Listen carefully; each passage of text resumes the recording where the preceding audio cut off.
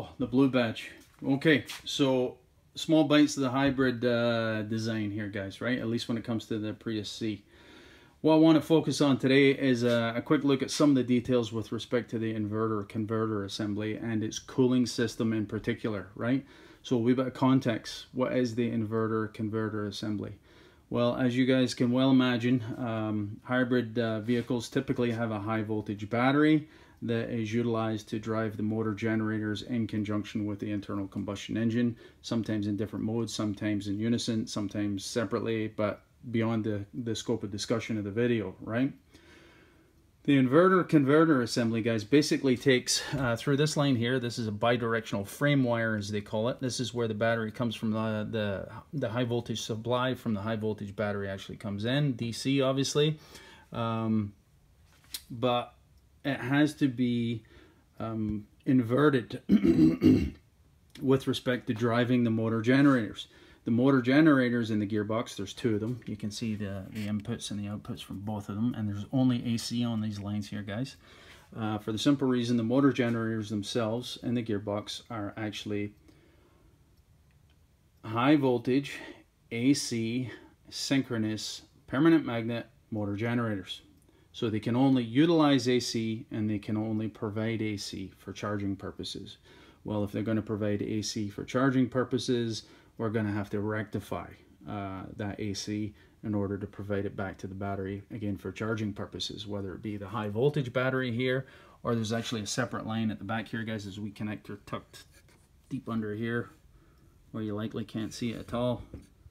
Doesn't matter. There is a small small connector on the back here that actually provides 12 volt, let's call it simple 12 volt DC to the auxiliary battery, guys. That's right? Enough. That's enough. We don't need to dwell on the details. We can get to this in more detail later, should we choose. But I just wanted to show you kind of interesting, the cooling on this, right? So let's look at the little radiator here. Sorry about how dirty this is, boys, but I'm the one to fuss about aesthetics. I like things functional. I'm not too worried about the aesthetics. Here's the rad, of course, the pressure cap, yeah, and we have two lines coming off the rad, as you may expect, but I'm not sure if you can see.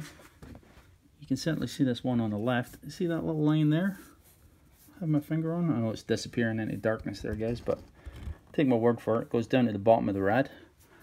There's also another line that you're not going to be able to see that's right down the bottom there. Yeah, you're not going to be able to see it, but take my word for it. There's actually 4 lines from the radiator proper. Nothing to do with the condenser coil. I'm strictly talking about the radiator that cools both the engine, and there's also a secondary section which is dedicated to the cooling loop for the inverter converter. It also has a duty cycle controlled, so variable speed by altering the duty cycle that is applied to the pump here, an electric pump. And what it does is, depending on how much cooling demand is required for the inverter converter, is through this cooling loop here. Here's the reservoir for the system. I believe it uses the same coolant for both the engine and the inverter. Don't quote me on that, guys, but I'm quite certain it is the same coolant. That's just right at the refill line there, eh? See that? I don't think there's any leaks, but it uses this reservoir. Here's the line here. You can follow it. That's the intake line to the pump. And there's an outlet from the pump that goes through the heat exchanger in the bottom section of the radiator. I'll show you a drawing. You can't see nothing here, so I'll show you a drawing on this, guys. And once it dumps the heat energy, it actually comes back up. Here's the in line here. Here's the line that comes back up. Provides the cooling to the high power electrics. There's a heat exchange that goes on, so the heat energy is drawn from the boards, from the high power switching that goes on inside here, and the outlet is right here, and it comes back and returns to the reservoir. So that's how the cooling is actually done. The degree of cooling that's actually provided, again, is done by altering the speed of the water pump, the coolant pump right there, right? Now keep in mind, guys, there's also a fan, obviously. This is also duty cycle controlled, speed controlled, as far as the degree of cooling on the entire radiator. So in the algorithm, perhaps it alters the speed on the radiator as well, again depending on the total cooling demand that would be exerting on the system at any given moment, right? So there's the quick look at that system there, guys. Again, we'll just consider it in small bites. Here's a look at the drawing here, and as I said, here's the reservoir, the supply to the pump, and then the lower what is this, maybe quarter of the radiator, completely dedicated and separate from the engine coolant. Why two separate systems? Because the cooling demand on an internal combustion engine and these electronics guys would be quite different with respect to degree, right? And what mode they would require the cooling in. These could get quite hot quite quickly, and the engine would not even be up to operating temp, for example, so hence the two separate independent loops.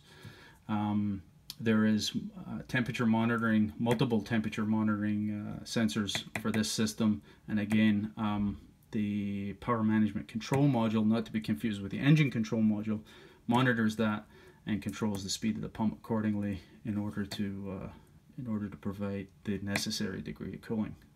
Make sense? I hope so. Here's the just quick look at the schematic. Don't need to dwell on it. I think you get the point. Just a relay when the ignition is essentially turned on, even though there is no key. I think you get the point. When the system's powered up, the power management control module itself is powered up. It will monitor, as I said, it will monitor the sensors. In fact, I think one is shown, maybe not, maybe that's just a drain cock in the drawing. There's definitely internal sensors inside the inverter converter itself, and depending on the, again, the temperatures and the conditions that prevail, the water pump itself is going to be pulse width modulated in order to provide the degree of cooling that is necessary to keep this thing from having a meltdown. So that's it. Just an overview of the system here, guys. Of course, the two systems operating in unison. In some cases, high torque demands at relatively low speed, high speed, high vehicle speed. Typically, the engine itself is operating as standalone. Low speeds would be kind of electric mode of operation, at least with respect to the hybrid Prius C model. Right, so this was initially a mystery to me. Can you see this little panel here, guys? This little tab that comes up, covers this bolt. There's a gap under here. Why? That's it, boys. Cheers.